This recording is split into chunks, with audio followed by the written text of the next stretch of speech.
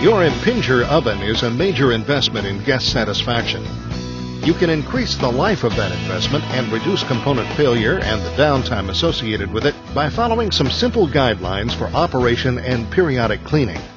This tape should be used in conjunction with your Lincoln 1600 series low-profile Impinger Advantage installation and operating instructions. Keep these manuals and refer to them, and follow all safety precautions as outlined in these manuals.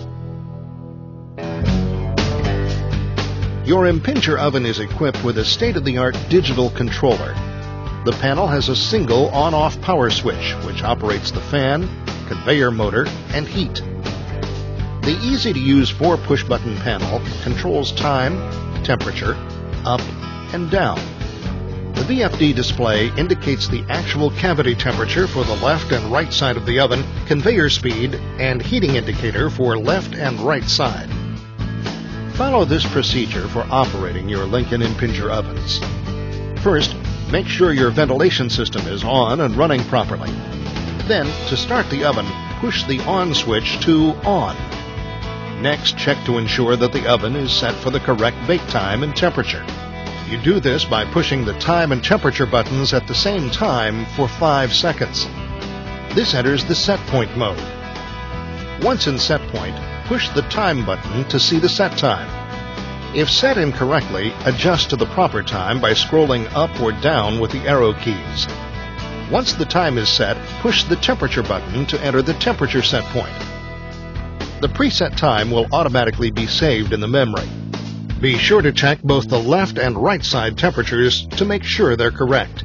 If the temperature is set incorrectly, adjust to the proper side needing adjusted by pushing the temperature button repeatedly until you have the correct side. Once the left or right side is selected, adjust the temperature setting by scrolling up or down with the arrow keys. When in Fahrenheit or F mode, the temperature is adjusted in 5-degree increments. When in centigrade or C mode, the temperature adjustment will be in 1-degree increments.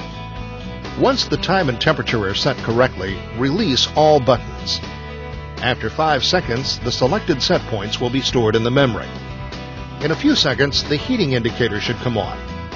If the indicator does not light, turn the on switch off.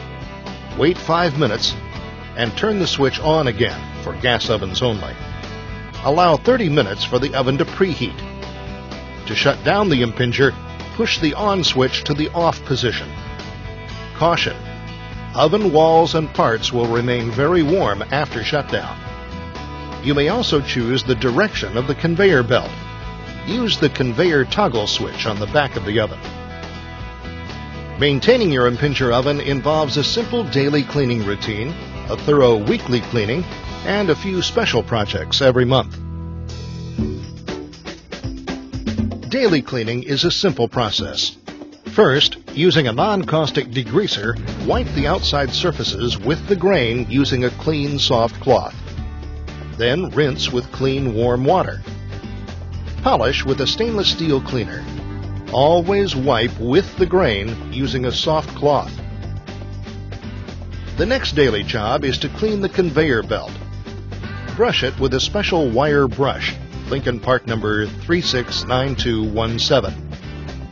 Next, remove the conveyor crumb pans and the takeoff shelves if purchased with the oven. Clean with non-caustic degreaser and rinse with clean water. Then clean loose particles from the bottom of the oven and wash the inside with a mild solution of soapy water. Rinse the inside with clean water also. Make sure the oven is at least 6 inches away from walls and combustible materials. Let's review the daily cleaning list.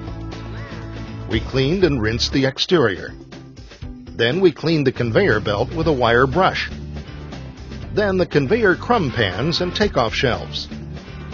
We cleaned up loose particles inside the oven and checked the area for combustible materials. Thorough cleaning of the oven is a weekly task.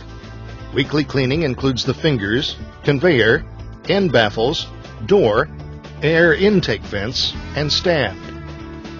This process should take about an hour per oven. Be sure to leave the ventilation systems operating while cleaning the oven, and be sure your work area is well ventilated. You'll need a non-caustic degreaser, a mild solution of soapy water, a 3 to 5 gallon bucket of warm rinse water, an oven brush, 4 or 5 dry towels, and a 3-compartment sink with faucet and sprayer. You'll need a long-sleeved cotton shirt, a pair of goggles, and rubber gloves. The first weekly cleaning task is removing and cleaning the conveyor and end baffles. Remove the end baffles by turning the thumb screws counterclockwise. Spray them with non-caustic degreaser and allow them to sit while cleaning the conveyor. To remove the conveyor on a 1600 series Impinger oven, remove the external crumb trays. Remove the conveyor drive sprocket shield. Lift the conveyor and slide it 2 to 3 inches into the oven cavity. This will put slack on the drive chain and allow for its removal. Lift and slide the entire conveyor out towards you. Removing the conveyor will require 2 people. We'll clean the conveyor over a 3-compartment sink. We're going to start by using our non-caustic degreaser. Spray the entire conveyor assembly with non-caustic degreaser. It will take about 20 minutes for the grease to dissolve. Then rinse and allow to dry. Now it's time to remove and clean the fingers and return air baffles. One word of caution. If the fingers get misadjusted during cleaning or get reinstalled in the wrong spots, you'll experience baking problems. Pay attention to how each finger is adjusted and replace each in the same position in the oven. You must first remove all 4 return air baffles. To do this, simply lift and remove each baffle through the front of the oven. When you're done, remove the top center fingers first. Then lift up and remove the other top fingers.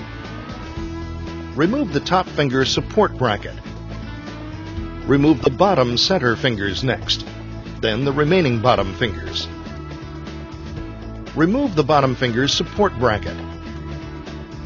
Okay, the fingers are out, so let's start cleaning. First, slide the cover off the small end of the finger. Lift out the inner finger panel, also called the columnating panel. Spray the finger covers with non-caustic degreaser. Remember, it'll take about 20 minutes for the grease to dissolve. Wash the finger housings, columnating panels, and air return baffles in warm soapy water in the 3-compartment sink. Rinse off all parts with clear water. Then stand all the parts up to dry. While you're waiting for the fingers and conveyor to dry, you can clean the inside of the Impinger oven. Remember that this is a daily task, but now that the fingers are out, you'll be able to clean more thoroughly. Use a non-caustic degreaser. Do not use a caustic oven cleaner or degreaser on the interior of the oven. Don't forget to clean the outside too. Non-caustic degreaser can be used for spot applications on the outside of the oven if needed. Rinse with clean water inside and outside when finished. The parts you washed should be dry by now, so let's put the fingers back together. With the panel number facing up, insert the columnating panel so it fits under the lip of the finger housing. Slide the cover over the finger. Now we can reinstall the fingers. You'll notice that there are 2 different shaped finger housings. These correspond with the shape of the flanges on the rear cavity wall. Install the bottom finger's support bracket. Install the bottom fingers. Next, install the top finger's support bracket. And install the top fingers. Remember that you laid them out in order so you'd remember how they go back in. Make sure all the finger housings are fully seated around the plenum flanges. The holes must point toward the conveyor. Now reinstall the air return baffles. Make sure these are securely seated on the clips provided. You may need to use a flashlight to see in the back of the oven. If they're not installed properly, you may experience uneven baking results. Clean all of the vents and louvers that are on the right-hand side and rear of the oven. When the conveyor is dry, hold the right hand up slightly and reinsert the conveyor in the oven. To hook up the drive chain, lift the conveyor slightly